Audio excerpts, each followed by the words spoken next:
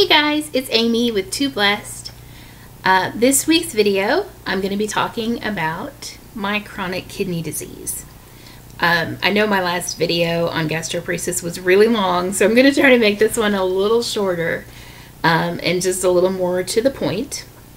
I had a lot of information to share about gastroparesis, and I feel like kidney disease is a little more common, maybe a little more well known, so I'm not going to share as many of the details. I'll just tell a little bit more about me specifically. So basically, like I've said before, I have diabetes. Diabetes really causes a lot of problems in the body. Diabetes caused my retinopathy, the trouble with my eyes. It caused my gastroparesis, and now it has also caused what is called chronic kidney disease,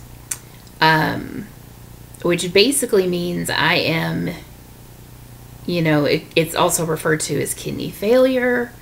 I'm almost at end stage renal disease, which is, there's 4 stages to kidney disease, and I'm kind of on the borderline between stage 3 and stage 4.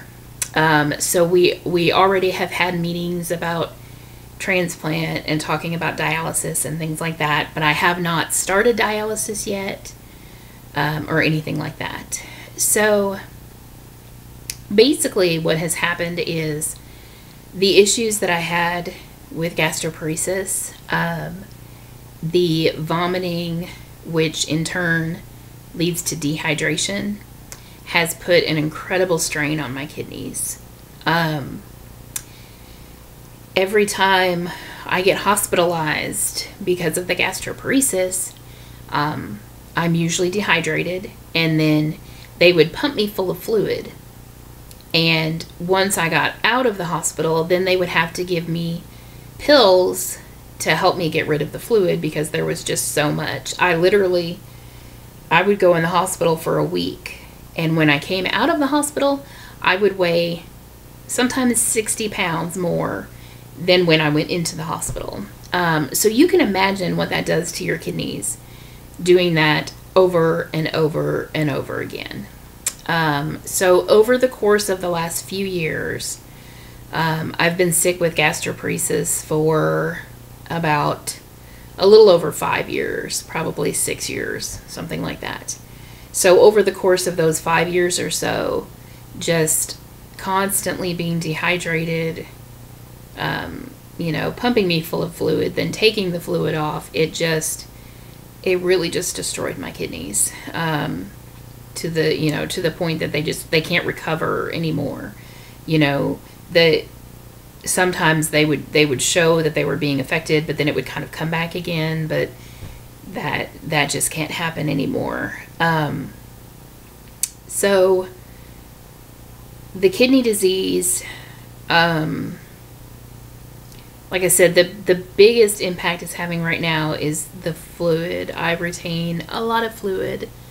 That's why I look like the Stay Puft Marshmallow Man most days. It also causes me to have low iron. So I've had to get iron infusions. My vitamin D is low, so I have to take vitamin D supplements. My calcium is low. It really it affects a lot of parts of your bodies. It makes me very tired. Actually, the kidney disease itself can actually cause nausea and vomiting as well. So sometimes if I'm nauseous, I don't know, is it the gastroparesis or is it the kidneys that's causing it? There's really no way to tell. So right now we have started preparing for dialysis. I just talked to my kidney doctor the last time I was there, and she is hoping that perhaps I won't have to go on dialysis. Because they're finding that dialysis is so hard on the body that they really just don't want to do it unless they have to. So, we kind of were thinking like, hey, we need to start dialysis so I can get rid of this fluid so I can feel better. But what she explained to us is that in the long run, the dialysis can actually can weaken your body. And so she just wants to put it off as long as she can, and that it really made sense to me to do that. But we're starting to get ready so that in case we have to do it, we will be prepared. Because it could be that when it comes time to start dialysis, if we need to do that, we might have to start suddenly. You know, it might be that I get really sick, and while I'm in the hospital, my kidneys just stop, and we might have to start dialysis. So we want to be ready. So the first thing that we have to do before they can do dialysis is I have to have an access point for the dialysis to be administered. And that access point is actually going to be in the forearm. Now, because of, again, all of the sickness that I've had, my veins are shot. When I go to the doctor and they try to draw blood, it's horrible. It's very difficult. Because my veins are just, I've always heard and been told that I have tiny veins. And then on top of that, they've been weakened and just used over and over again. And it's really hard for them to find a spot. So what they do for dialysis is they put an access, like I said, they put an access point into your forearm, into a vein. But because my veins are so weak, they had to make the veins stronger. So I actually had a surgery. I had this done in October of last year, where they took an artery in the upper part of my arm, and right here at the inside of the elbow, they connected it to one of the veins that's in my forearm. And so now the artery is supplying blood to that vein, which is making the vein grow stronger and bigger. And when it gets big enough, then they will be able to put what they call a fistula into my forearm, and that is where the dialysis will hook up and go through the arm. So I saw the surgeon last week, and he said it's looking good. They're going to have to do another procedure. Now what they have to do is take the vein, now that it's getting big enough, they have to go in there and they have to lift the vein up so that it's nearer to the surface of the skin. So I will be having to have another procedure done, but he wants to put it off a little bit longer because when I had the initial surgery done, the anesthesia made me extremely sick, and I ended up in the hospital for something like 3 or 4 days or something like that. So he's just wanting to wait a little bit longer before we do that next step. So I have to go back in another 6 weeks and see where we are there. So as far as avoiding dialysis, the only other option other than dialysis is to get a kidney transplant. Now, kidneys are the one organ that can be received from a live donor because everybody has 2 kidneys, but you can survive with 1 kidney. So I do actually have a family member.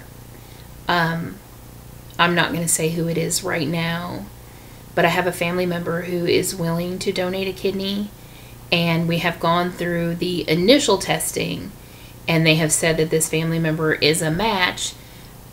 But there is more testing that we need to do before they can determine if I can receive that kidney.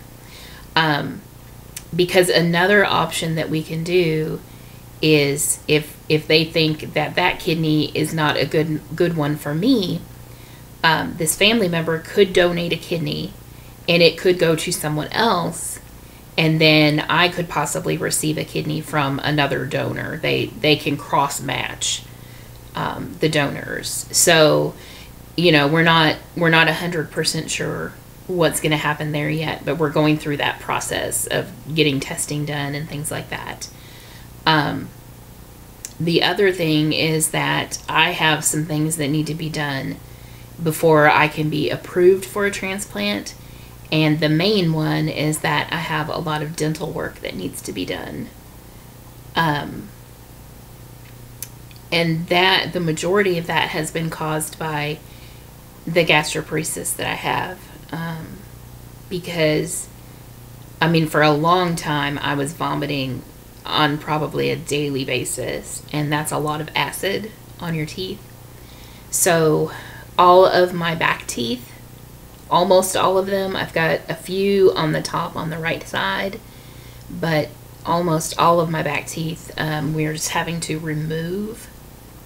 And then I've got a few cavities in some of the other ones that are going to be filled, but I have to have all of that done. And then I just have to have a few other little things done, but mostly the dental work. Once the dental work is done, then what will happen is I have a transplant coordinator. She will gather all of my information, put it all together. We're going through Vanderbilt University in Nashville for the transplant. So she will take all of my information, all of my records, all the documentation that they need. Like once my dental work is done, I have to get a form signed by the dentist saying that everything's done and everything's okay. And then she will take all that information and she has to present my case to the transplant board, and then they actually have to approve me to be able to receive a transplant. So it's kind of a crazy process. But we're trying to get everything done and see if we can move forward with this. So, there's a good chance that I might be able to get a transplant this year, and that would be really great. We were told when we went for like an orientation for the transplant program, they told us that the average kidney that is transplanted, the average is that it lasts about 8 to 10 years. But my kidney doctor actually told us that with improvements that are being made to the medicines and things like that, that it's more like possibly 20 years now. So that would be wonderful if it would last 20 years. We're going to be doing we're going to have to do some fundraisers for the transplant. Once you receive a transplant, there are anti-rejection medicines that you have to take for the rest of your life. One of the medications costs $5,000 for 1 month.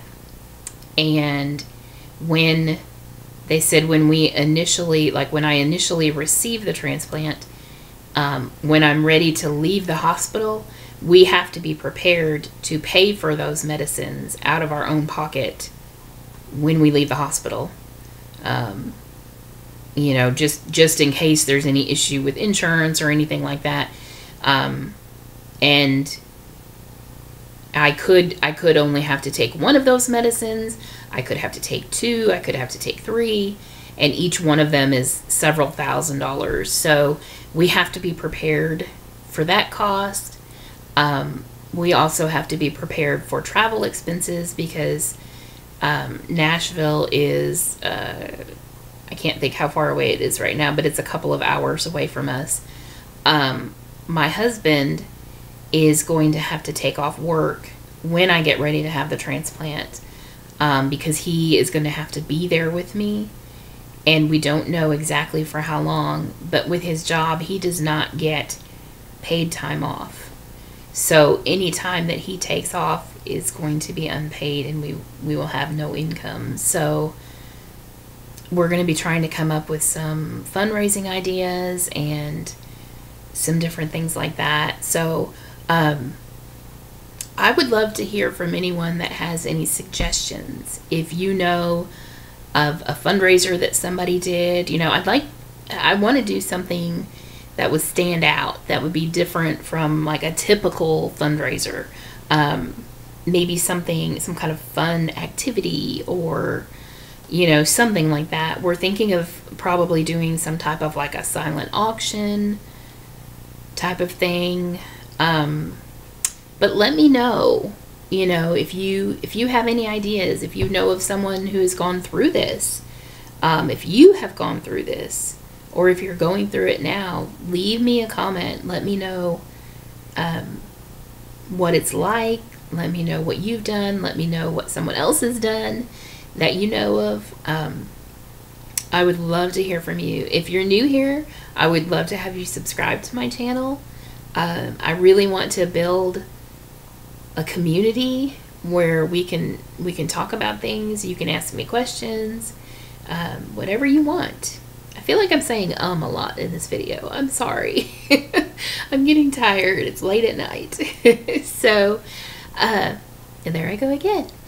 I will see you in my next video. I've got some more kind of fun videos planned coming up, hopefully. All I've been making so far is just the videos talking about my health conditions. I'm going to be filming a thrift haul pretty soon, which actually may be up before I put this one up. I'm not sure. And I've got some like projects that I'm trying to film videos for. So I would love to have you subscribe and be a part of this, and you'll just be notified when I post a new video. So again, if you have suggestions for me, questions, comments, whatever, leave them in the comments below, and I'll see you in my next video.